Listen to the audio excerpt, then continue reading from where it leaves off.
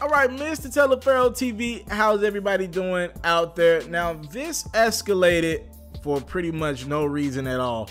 Now, WACK100, for those who don't know who WACK100, he's a respected blood. He's a West Coast, some people call him a legend, some people don't. He's the manager of the game. We've seen him on camera getting the fights with Stitches and other people. He's been very disrespectful to some people. He's shown respect to some people. He's a guy that's about morals and ways of doing things, and he's very respected on the West Coast. Now, sometimes I believe WACK100, you know, he might overstep his boundaries on things that don't pertain to him, but that's his narrative. He has a platform and the right to say whatever the hell he wants. This time, he took a random shot at Tekashi 6ix9ine. To the best of my abilities, there's no beef between WACK100 and Tekashi 6ix9ine.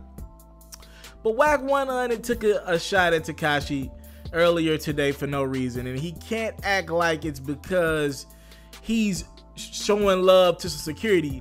This is definitely a shot. All right? WACK100 posted this online. He said, somebody gave this kid some game.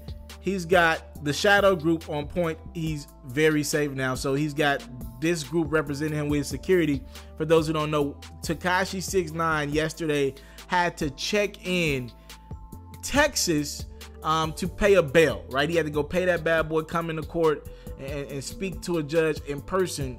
So he did that in Texas, and he was in and out pretty much. And while he was in Texas, it looked like he hired a very established security group, right, to protect him as he was moving around in Texas. We obviously know that Tekashi's had some issues with J Prince Jr. And company previously in Texas. They went looking for him at Southbound Southwest.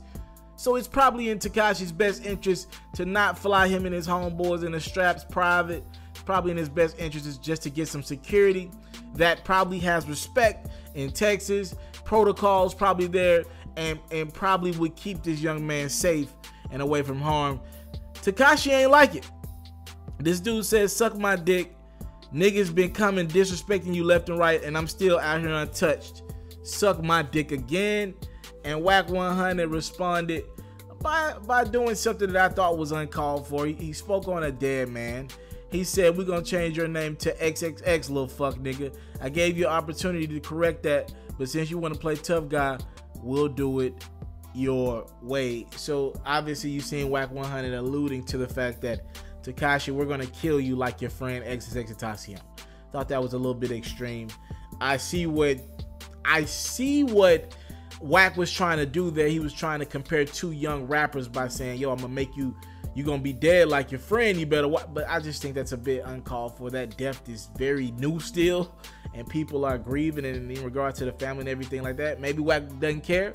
But I thought that was a bit much in a situation where it looks like Tekashi 6ix9ine, it looks like, did not ask for this. It looked like WACK100 just randomly posted this on his page.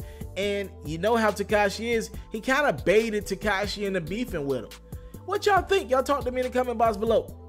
WACK100 says, look, Tekashi, we're going to end you and we're going to leave you like your dead friend XXXTentacion. Is that taking it too far?